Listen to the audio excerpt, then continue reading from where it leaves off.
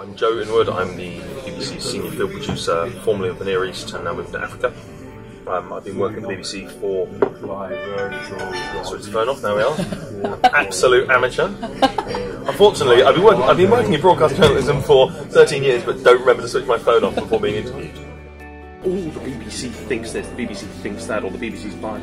The bias the BBC has is of its... Thank you very much. Thank you, that's great. Of its 18,000, thank you, individual employees.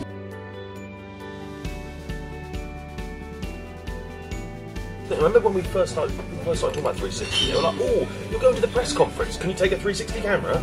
No, of course. When you in retrospect, like that's a really stupid thing to do.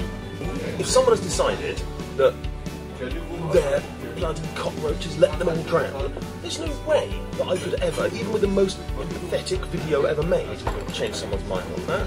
So I'll sit there on the tube. Oh, where have all my bags gone? You know, there are like practical limitations. There are practical problems with these things.